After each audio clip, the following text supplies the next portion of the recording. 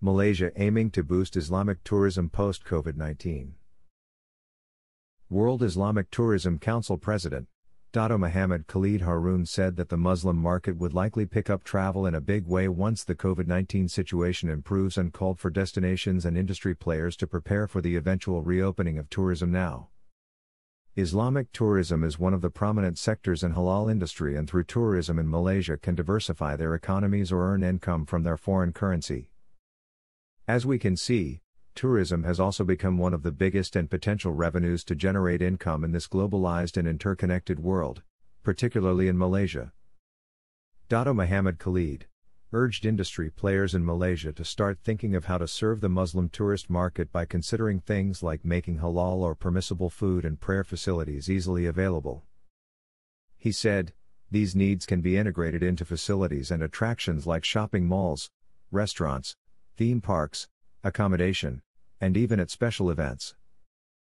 We must continue to provide the necessary infrastructure and facilities to meet the expected numbers of Muslim travelers from around the globe once borders are opened again, as well as fulfilling their faith-based requirements.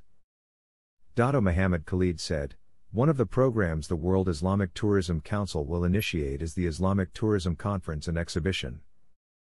It is an added value program for industry player globally to take this opportunity to learn from the expert in the conference and to make networking during the exhibition.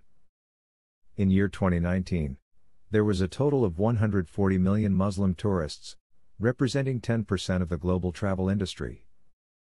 This number is expected to increase post-pandemic, with the Muslim population growing at a rate of 70% compared to the global average of 32%.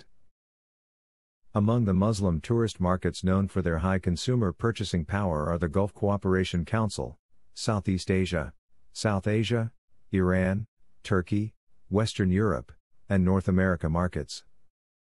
World Islamic Tourism Council is optimistic that Islamic tourism has the potential to produce higher returns for the country's tourism industry and to create Malaysia as the key Islamic tourism destination once COVID-19 is eradicated.